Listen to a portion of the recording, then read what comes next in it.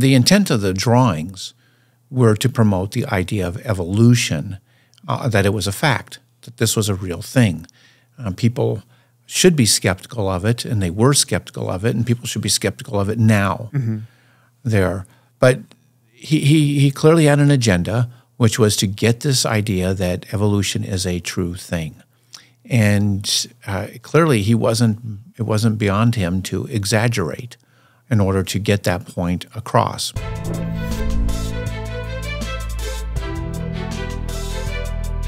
Hello, everyone. Welcome to the Creation Podcast, the show where we discuss the science that confirms Scripture. I'm your host, Trey, and I have with me today ICR's president, Dr. Randy Guliuzza. Thank you so much for being here, Dr. G. Oh, thanks for the invite. Absolutely. I'm really excited about this particular episode. As I was just saying, we just recorded an episode with Dr. Tompkins, and I always think it's really interesting to talk about the history behind some of these beliefs that have kind of invaded their way into our culture. And this is one of those, and I think that it's amazing to just see where it came from. So we're going to be talking about Ernst Haeckel. Won't find many people named that these days, I don't think. He was a German dude, a zoologist, and he is most famous for developing a series of images. And can you tell us a little bit more about maybe who he was, what he did, etc.? Well, you're right on in talking about the history of these ideas, because there's a lot more to it than just the actual event. And in this particular case, we're going to be talking about Haeckel's embryos, as they've been known as. But you have to go deeper. Why did we get to the point where we're even talking about Haeckel's embryos along these lines? And Ernst Haeckel, as you mentioned, he was German, but he was a firm believer in Darwinian evolution. And we're talking about him today because it looks like he committed a major fraud on everybody, including myself. I was pulled into his fraud when I was in high school, all these things. And in 1874, and I hope our viewers can catch this right now, he came up with a series of drawings comparing all different kinds of creatures, you know, and he took them through their embryological development. So you almost have to kind of visualize, or you can see it on the screen here, like a spreadsheet where you have different types of individuals, and then you start from like a single egg and you go all the way through to maturity of development, right, for a human being, and be like right at birth. And he compared these different creatures at these different stages, and he said this was proof positive of Darwinian evolution. And his drawings then were repeated and copied in one form or another over and over again throughout different textbooks, and particularly high school textbooks, biology textbooks.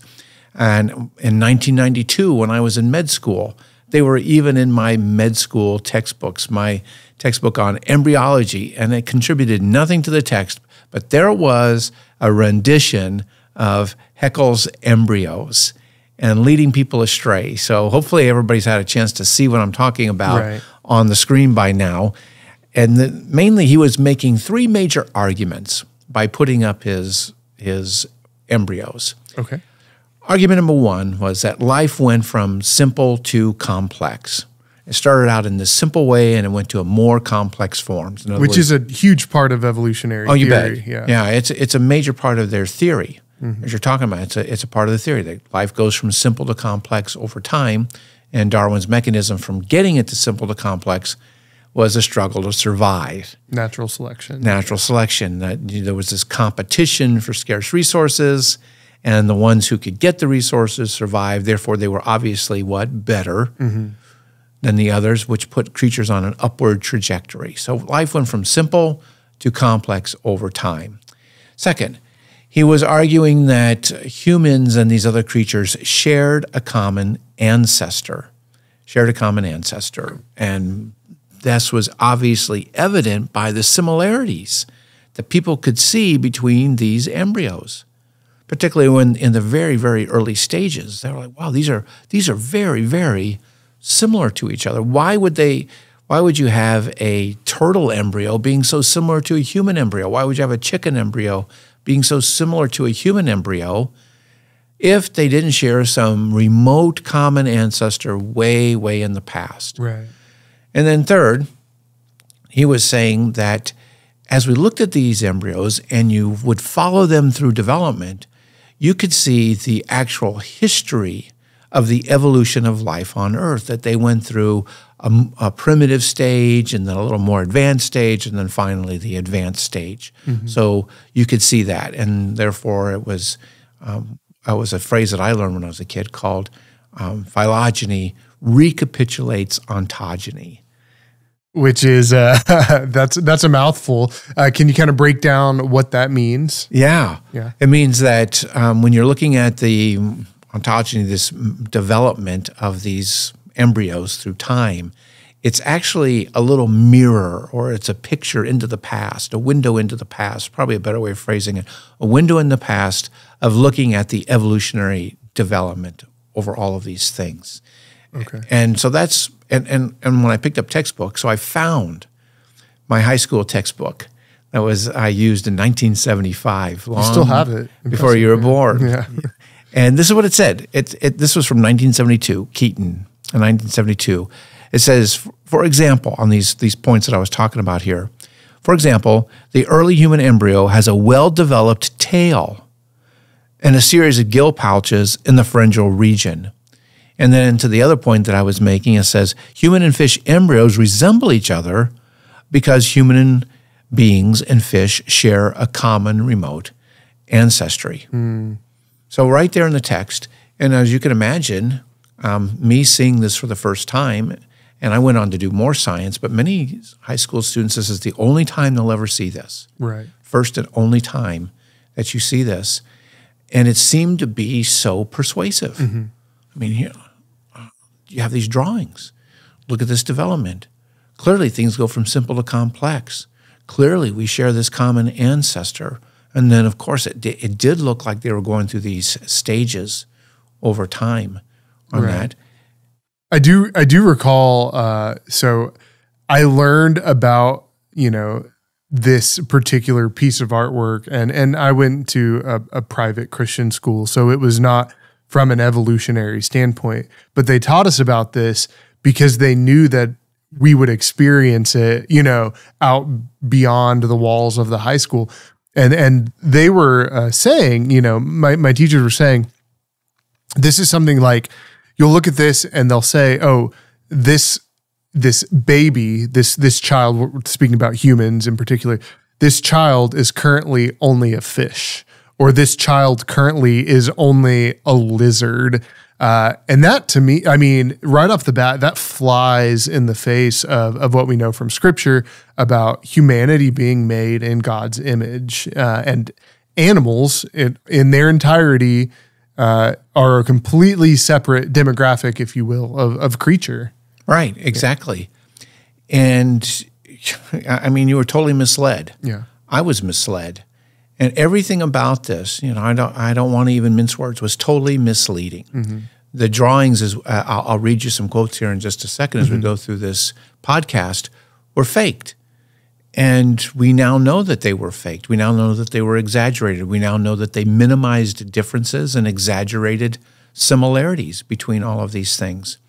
Okay. But even more fundamental, humans never have gill slits. Right.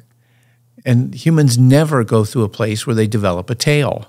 And so even in these drawings, it's misleading. The characterization in my high school textbook was misleading. And even in my med school textbook, it was somewhat misleading because I eventually began to realize that, hey, oh, no, this isn't a tail on a human being. This is how little babies develop. They lay down a backbone first, and it's pretty much the whole length of the little baby, and then the rest of the baby grows into it. So there's a period of time where the backbone is a little bit longer than the baby, but baby grows into it. It's never like there's a tail that regresses along those lines. And then these pharyngeal folds and pouches, which I learned about, which I believed at one time had gill tissue in them, never had gill tissue, never will have gill tissue. They develop into important structures. Your jaw, the lower part of your face, various glands in your neck, your thyroid gland, parathyroid glands, all of these things. It's like, well, this was totally wrong. Totally wrong. And like you said, like in your high school class, you know, some of those students will never look or think about this again. And it's only through your actual studies as a medical doctor that you were able to overcome some of these thought processes. And some people may even say, I think about the tail, the baby grows into the spinal column, right? Or the backbone. It's not a tail that regresses. To someone who's not a scientist or a medical doctor, that may mean nothing, right? And so they may be like, it's the same thing, right? But you know that it's a very different thing, and that the fact that the backbone is already there and the baby growing into it makes it a completely different, like completely negates the idea of a tail. So I find that interesting, even just like the small minutia of how a baby forms in the womb kind of negates all of these drawings.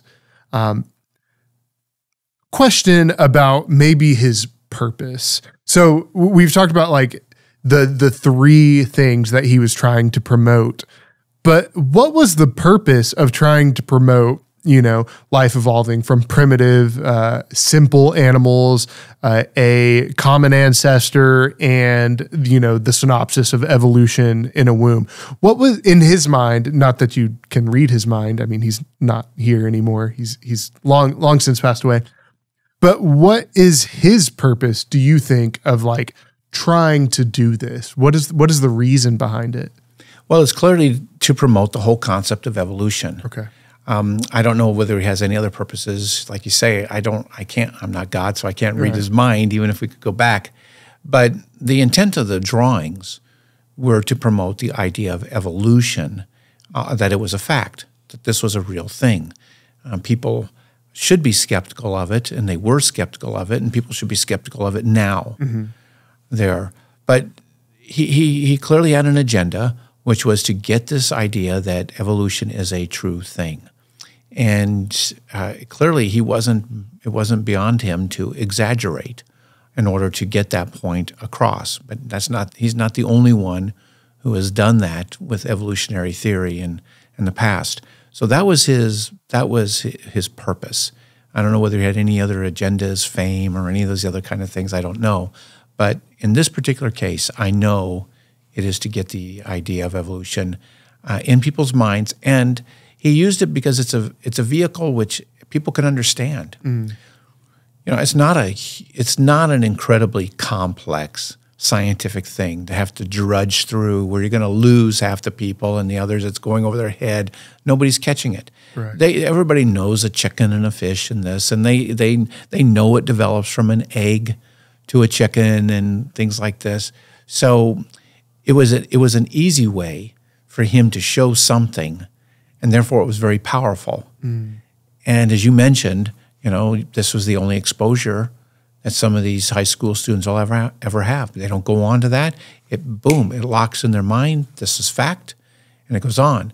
I guess maybe this for a shameless plug for our podcasts, that's why we do this. That's why we do these podcasts. Because the last time you saw these drawings was in a high school textbook, and now we're telling you that these things were fraudulent. Yeah, and they're recognized in the evolutionary community as fraudulent also, in a lot of ways. I think, you know, even at the time, he received criticism for these, right? Right, he did. Fellow embryologists criticized him. They said he was fake. So it's a perfect time to we'll just read some quotes from some evolutionists. You said evolutionists have mentioned this. Well, a paper in Science came out in 1997. Science is probably the leading scientific journal for the United States, and it had a quote. It had a whole article on Haeckel's drawings. Okay. So let me just read just some summary. I can't read the whole article by any means, but here's a punchline. Generations of biology students may have been misled by a famous set of drawings of embryos published 123 years ago, this was in 1997, by the German biologist Ernst Haeckel. And it goes on to say, and you know, because there was a debate, whether he actually, because there was a debate whether he actually did these things intentionally or whether he was just maybe a little bit overzealous or whatever it was. Right. But being overzealous is still intentional. And so this article went on to say, unfortunately, Haeckel was overzealous. When we compared his drawings with real embryos, we found that he showed many details incorrectly. For example, we found variations in the embryonic size, external form, and segment number, which he did not show. It kind of sums up by saying, it looks like it's turning out to be one of the most famous fakes in biology. Another man, Stephen Jay Gould, probably the leading evolutionary theorist up until his death a couple decades ago, he doesn't really pull any punches either. Commenting on this, where some people noted that Haeckel had used, quote, artistic license in putting these together, Gould says this, and this was in 2000, an article he wrote in 2000. I do dislike the common phrase, artistic license, especially for its parochially smug connotation when used by scientists that creative humanists care little for empirical accuracy. After all, the best artistic distortions record great skill and conscious intent. But I don't know how else to describe the work of Haeckel. To cut to the quick of this drama, Haeckel had exaggerated the similarities by idealizations and omissions. He also, in some cases, in a procedure that can only be called fraudulent, simply copied the same figure over and over again. Haeckel's drawings, despite their noted inaccuracies, entered into the most impenetrable and permanent of all quasi-scientific literatures, standard student textbooks of biology. Once ensconced in textbooks, misinformation becomes cocooned and effectively permanent because, as stated above, textbooks copy from previous texts. Yeah, that says a lot right there. Once it's there, it's like you can't get rid of it because everyone just believes that that's right. If that's what every person who goes through the school system is taught, what else is there, right? Right. So this isn't just us zealot creationists who are just coming here to hammer and to pound on Ernst Haeckel, right? And just say, "Oh, we don't agree with this. It's fraudulent." No. These other members of his own community, both ardent evolutionists, zealous evolutionists themselves, recognize that these drawings were absolutely and totally faked. Okay. Well, that seems to me like, and again, like I can't read his mind, but listening to the quote from Gould, there's intentionality there of even artistic license, because there's two options here, right? He's either overzealous or he's a liar, right? There's only two options there, or he was just completely mistaken, in which case, why are we taking his word to begin with, right? So I guess three options. And so the fact that other evolutionists are saying like, hey, do not listen to this. Yeah. Okay. So I'd like to take a step back just a little bit. This leads to a larger question at hand, and we'll label this here our random science question of the day. It's not so random today. It's very related. It's very much a part of the greater issue, especially as we look back at some of the old theories and some of the old beliefs. So here's the question. Why is the history, the scientific history of evolution, all the way from, like, we'll say beginning with Darwin, but there were some before, right? But essentially starting with Darwin, why is the history of evolutionary science, and science, of course, is in quotes, so full of fraud and like deception and misdirection? What is going on there? Wow, that's a great question. And you're right. There is a lot in evolutionary science. So I would I recognize that when I point a finger at somebody else, fingers are pointing back at me. Always. And then so nobody is without fraud. But in evolutionary science, there appears to be a history of these frauds. And so we're talking about Haeckel's embryos, fraud. Piltdown man, fraud. Gill slits, fraud. Tails, fraud. Archaeoraptor, fraud. Junk DNA, fraud. Vestigial organs. Vestigial organs, fraud. These are all frauds. And why I say they're a fraud is because people discovered, oh, this is not really right. But it gets perpetuated to advance the narrative anyway. And so when you're doing that, you're doing something totally fraudulent. Now, Piltdown man was discovered, but it wasn't for 40 years, so it had already done its damage. People even got knighthood over studying Piltdown man. Archaeoraptor, was discovered, but it made its way into National Geographic, and in many people's minds showed a connection between dinosaurs and birds. Junk DNA, I don't know how many complaints I have from parents who said, my kid went off to college and he learned that 90% of all of his DNA was junk, some evolutionary leftover. How in the world do you explain that? And you've got broken genes that you find in chimps and humans, and chimps and humans as well. How do you explain that? So these frauds do their damage. So without attributing ill motives per se to anybody else, I'll tell you one of the main reasons that frauds are so prevalent in evolutionary theory is because the theory is so heavily, and I mean heavily, dependent upon imagination. They fill in the gaps with major runs of very, very fertile imagination. And Darwin started it. He could imagine a simple light spot evolving into an eye by pure imagination. He could imagine a creature like a bear floating in the water, over time morphing into a whale. And so you have this process in evolutionary theory, which is look, imagine, and then you see it. In your mind's eye, you see exactly what you're looking for. So when people are studying a human brain case on Piltdown man, they can imagine, they clearly see, but it's really only in their mind's eye, primitive ape-like features on it. And they describe them in the journal Science. Oh, we see these things. Look, imagine, see. And that captures them over and over again so that they make these major blunders. And the imagination is affecting what they see, right? That's right. It's influencing. It's influencing their mental, like all sort of logic goes out the window then at that point, because you're like, well, this is what I want to see, so therefore I see it. Exactly.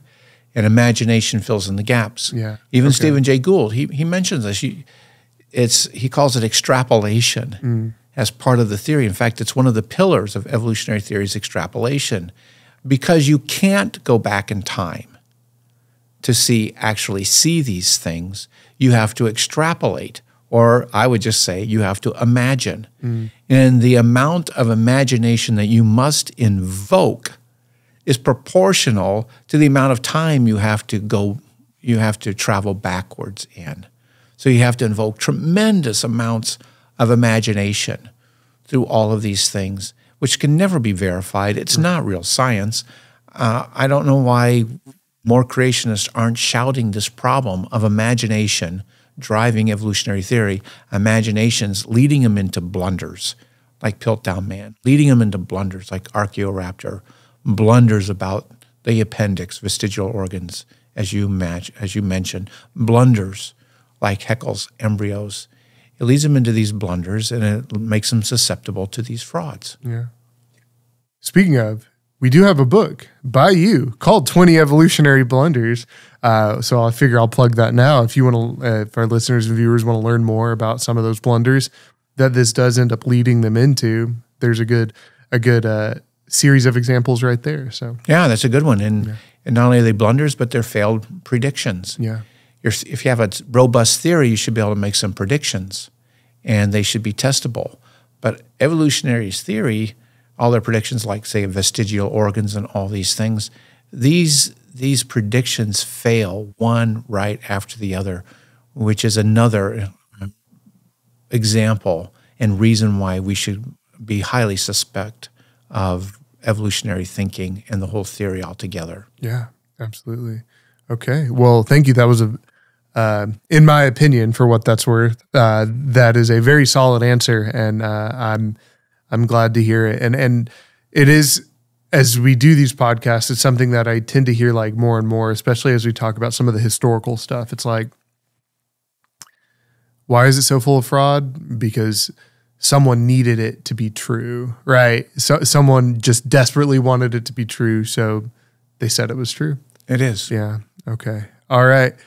Well, let's come back to Haeckel and his series of artwork. And so it's wrong. Like, we know it's wrong. The evolutionists there have stated that, hey, this is not an accurate depiction of what actually happens. Artistic license, is it a fraud? Is he overzealous? Who knows? But it's not right. But it has still gripped the collective mind of humanity, like ever since it was introduced. And it's undoubtedly done damage. It's undoubtedly caused problems.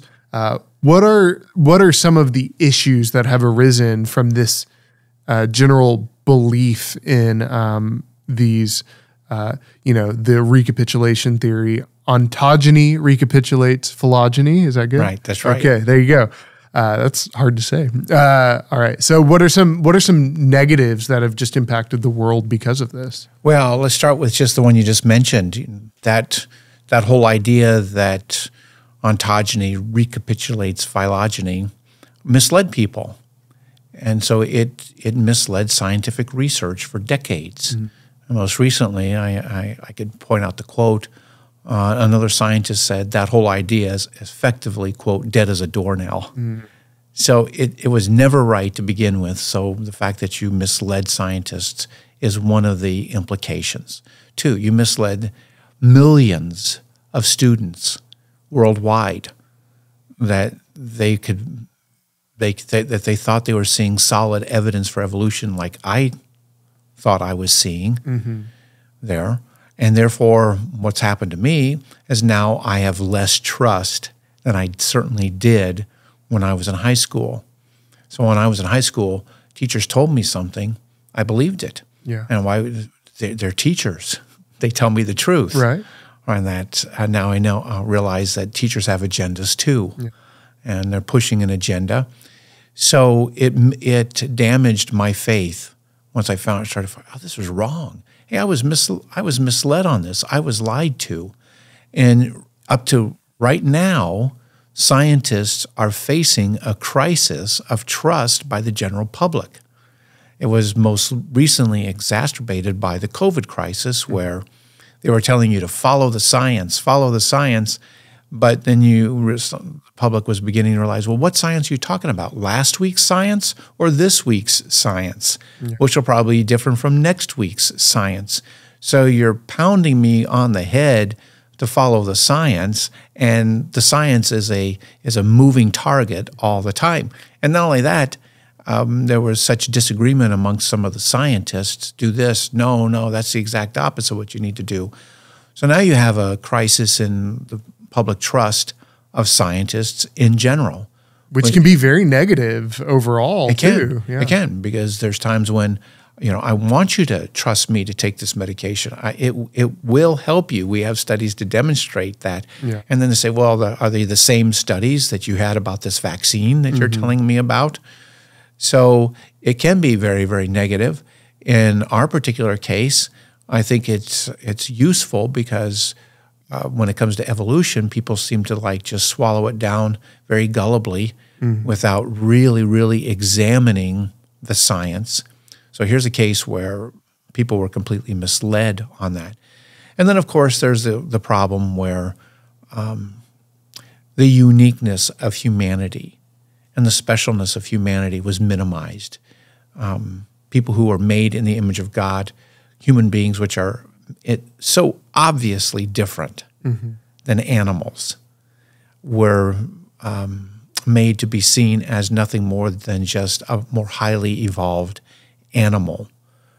And therefore, all the atrocities and everything that can follow on with that, where the value of a human being is minimized, and the whole idea that humans are special and they're not to be abused or misused in any way is minimized, which led to, as you and I had a talk a few months ago on eugenics, and then by extension, abortion, by extension, euthanasia, and on it goes, where you begin to view human beings as nothing more than just an animal plus time. Right. And that's interesting, because one of my first thoughts here is,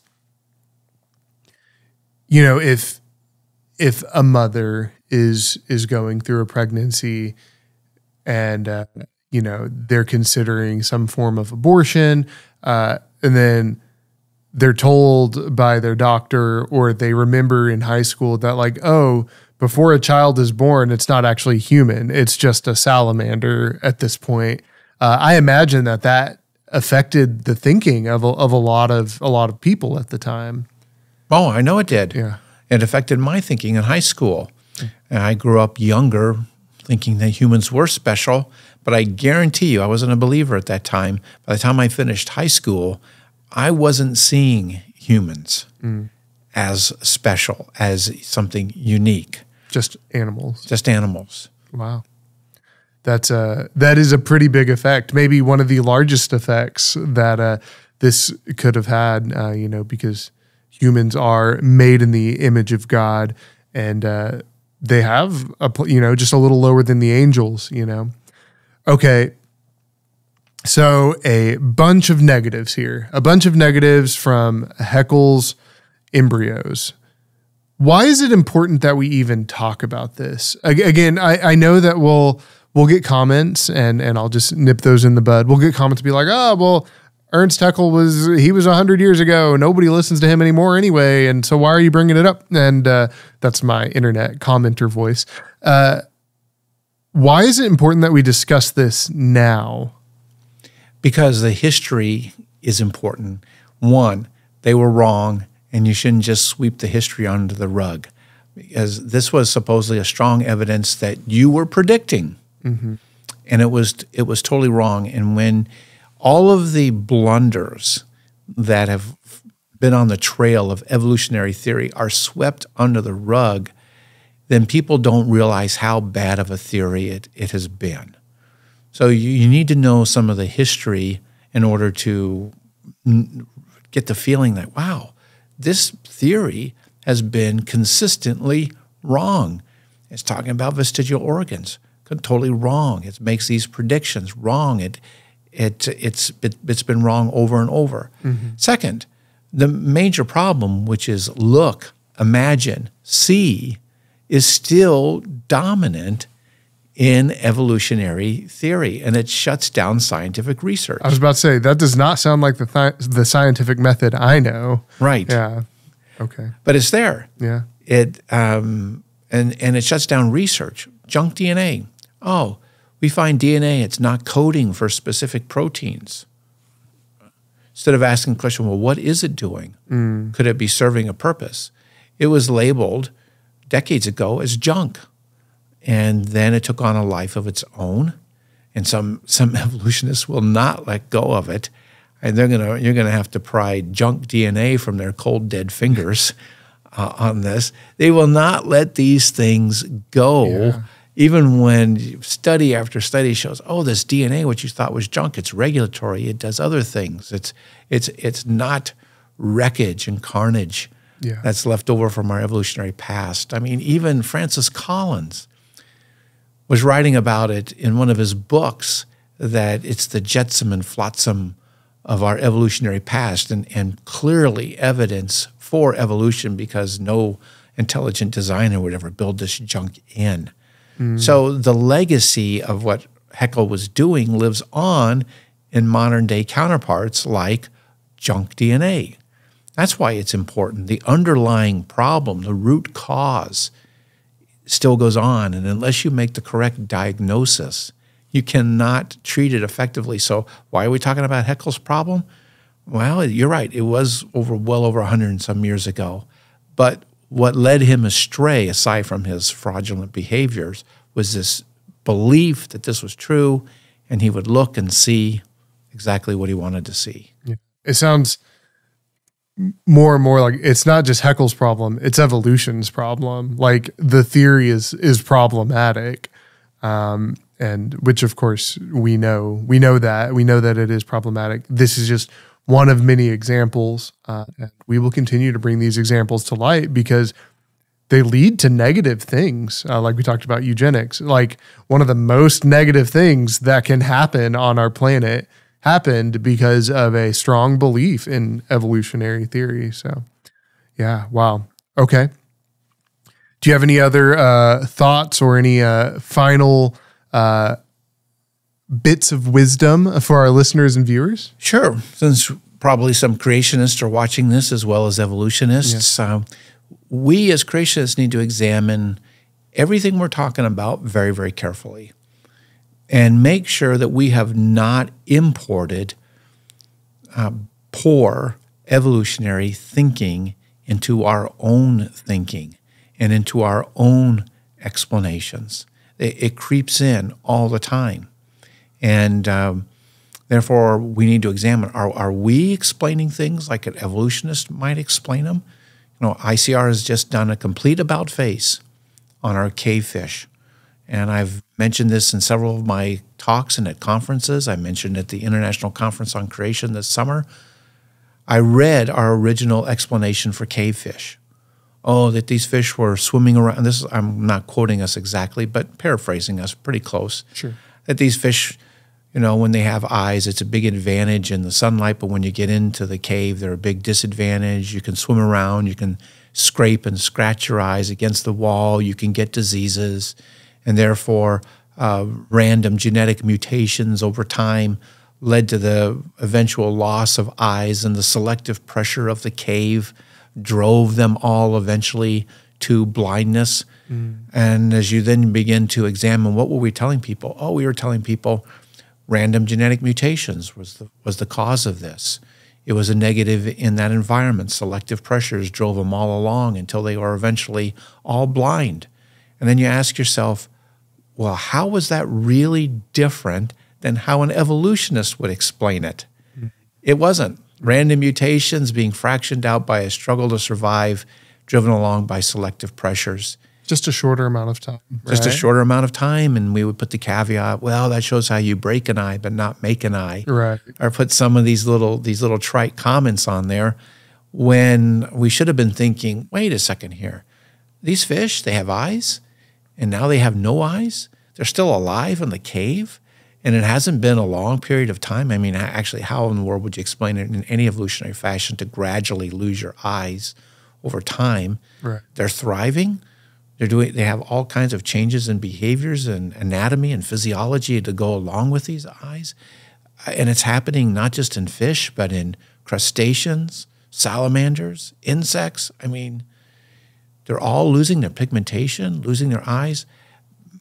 Maybe they were designed to do something like this. Maybe we should explain it from an engineering perspective. So we were even led astray because we were not skeptical enough of the things that we were hearing in school, hearing in high school, hearing in college, and really examining them not just within Scripture, but even with other science and logic.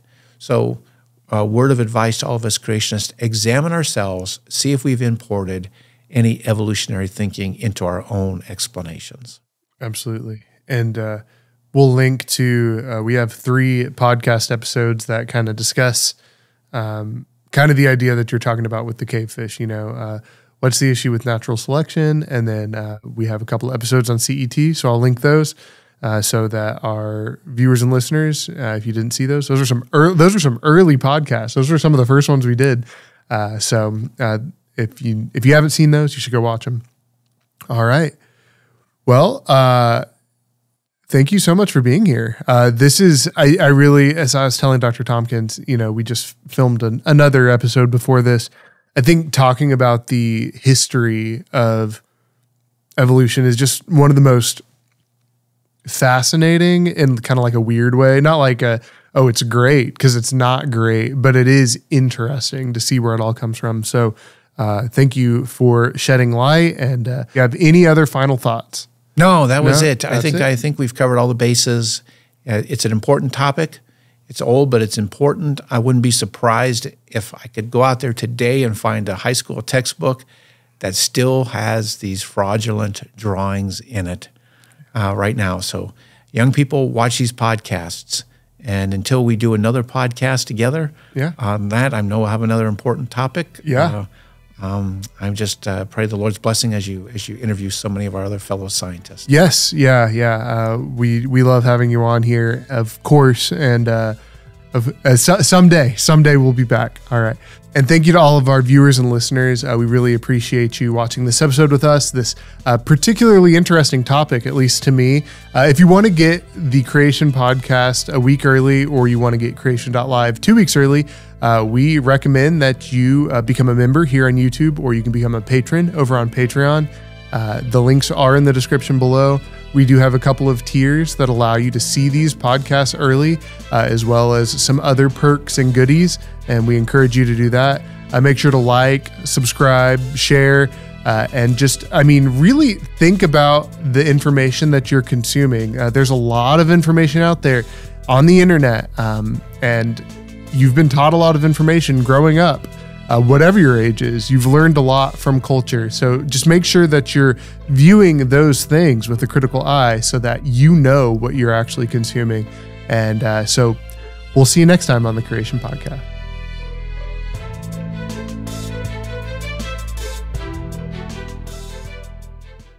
We want to say a huge thank you to our members and patrons. If you'd like to see your name here and unlock perks like early access to our podcasts, members-only polls and live streams, behind-the-scenes footage, or exclusive video content, links are in the description below.